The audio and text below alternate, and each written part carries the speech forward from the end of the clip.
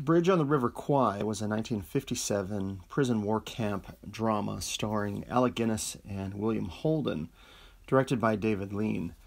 It's another prison camp movie involving William Holden, and there's basically two stories going on here. There's actually not much interaction with William Holden and Alec Guiness.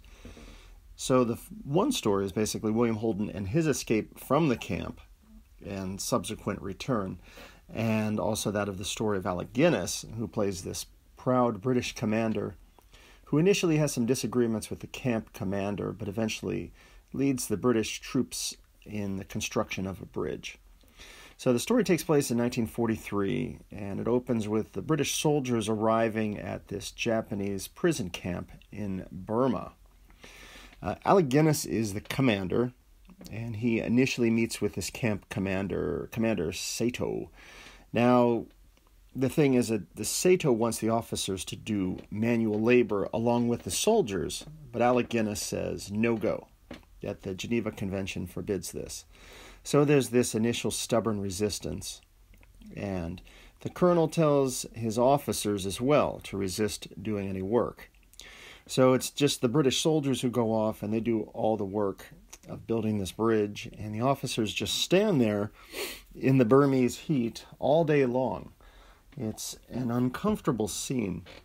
Later, this Commander Saito, he has the officers put into this punishment area of the camp, and Alec Guiness gets put into a metal box, which is a sequence that's just nasty and claustrophobic to think about. I mean, he's literally put into this small metal box in the sun and left there all day long.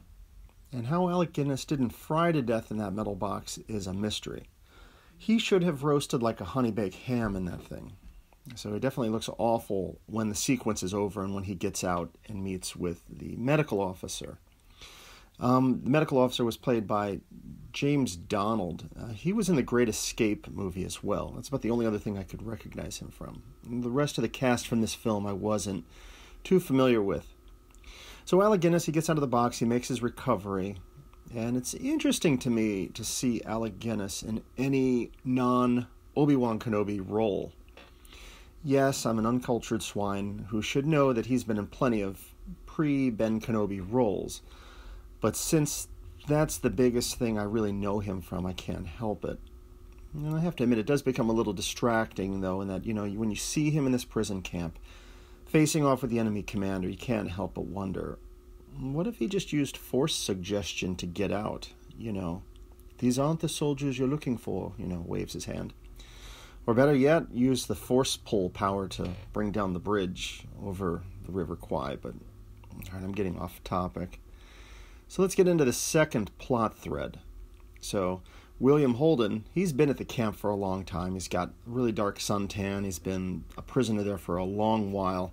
And he and some of his friends attempt an escape. In the process, two of them get shot. And Holden, who's just sort of staggering through the Burmese jungle on his own, is, he's nearly dead. He's exhausted. He finally manages to make it to a village where he's nursed back to health.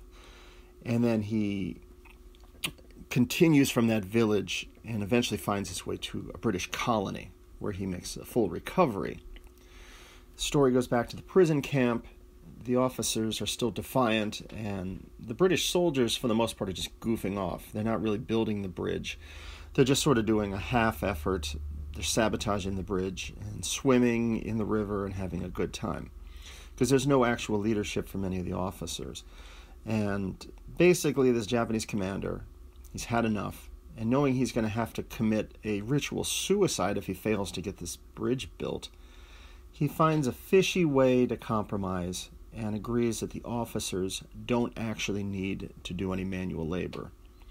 And this is the part of the film where Alec Guiness, as the colonel, seems to recover his wits and steps forward, really steps up to the plate and makes a genuine effort in building the bridge. And he legitimately wants to see it done right. Not completely sure why, but the film establishes that he does this because he wants to show British pride in doing the job right, or something like that. And eventually they get to work, and with his leadership, and some of the Japanese soldiers helping as well. They eventually get a decent functional bridge put together. So there's this bridge over the river, and then we jump back to the William Holden narrative. So he's at this British hospital, he's recovered, he's chasing a woman, and he's drinking and so on. The soldiers there, the commanders at this British post, eventually realize they're going to put him to work. He's been at this prison camp, so they send him back with some other soldiers. And the mission is to sneak back to the camp and blow up the bridge. So he and some of the troops, they airdrop him in, they trek through the woods with some of the locals, and eventually they get back to the prison camp, and they're on the outskirts of it, and they see the fully constructed bridge. They've got some explosives with them, and, well, I'll let you check it out to see how it all resolves. It is really a clever film, and it really makes you feel uncomfortable in that tropical jungle heat, particularly when Alec Guiness gets thrown into that metal box for hours at a time. It did seem to drag just a little bit around the parts with the British hospital and William Holden. I felt like maybe they could have abridged that a little bit, but, it's still pretty good. The ending of the film is a really satisfying one. And you're left wondering, maybe Alec Guiness took things a little too far with building the bridge? Who knows? Check it out and see for yourself. Maybe you'll watch it and you too will think, madness, madness.